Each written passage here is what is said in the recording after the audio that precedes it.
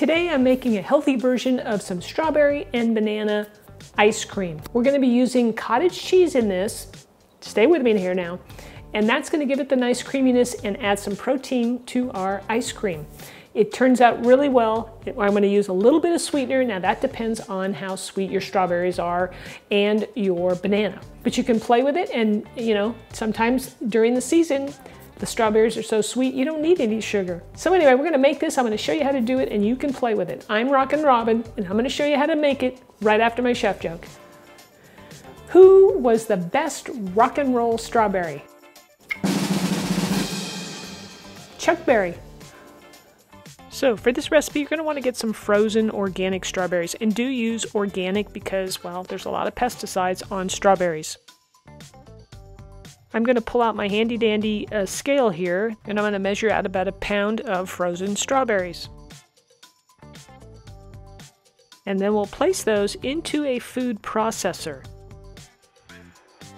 And then we're going to process this until we have this strawberries broken down into small pieces. I think you can see here that you want to break the strawberries down pretty good, but they're still frozen.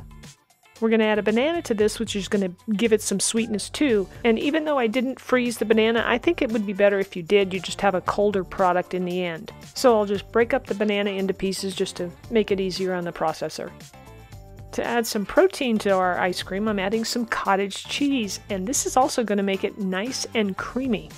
Also, I would recommend using full-fat cottage cheese because that's going to make it creamier and richer. Okay, we're going to sneak in chef joke number 2.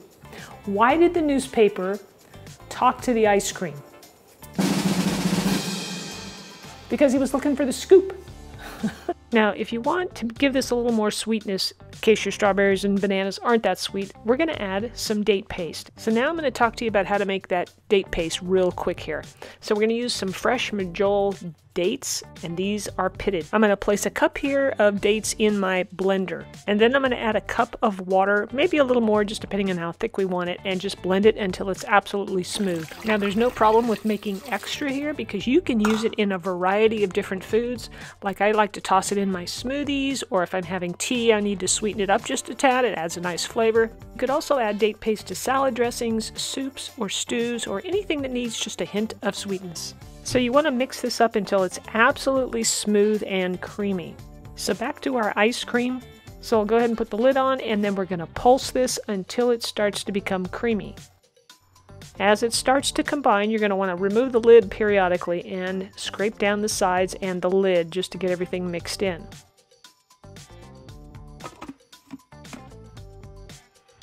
Now you can see how nice and creamy and smooth this is. Now if the banana had been frozen, it would be just a little bit thicker, which is not a bad thing. This is a good time to take a little taste and see if you need to add more date paste or whatever sweetener you want to use. I voted yes on a little more date paste, so here we go. And then we'll just blend it one more time. So why do you want to bother using date paste rather than just plain white sugar? Well, you're going to get a lot more fiber, protein, iron, and calcium. So you're not going to find that in sugar. So here's what it looks like right out of the food processor. It's soft serve, definitely. And like I said, if that banana was frozen, it would be a bit thicker. Now you'd want to go ahead and freeze this if you want it more firm. And then when you're ready to eat it, then you're going to want to take it out of the freezer for maybe 15 minutes or so that it can soften up and make it easier to scoop. If you love ice cream, you're going to want to try my creamy lemon ice cream here. This is a traditional type of ice cream, so click the link on the screen. It'll take you right to the recipe. I hope you enjoyed today's video. If you did, let me know by smashing the like button and leave me a comment. I'd love to hear from you. All right, we'll see you back here next week for another delicious and healthy recipe. Take care.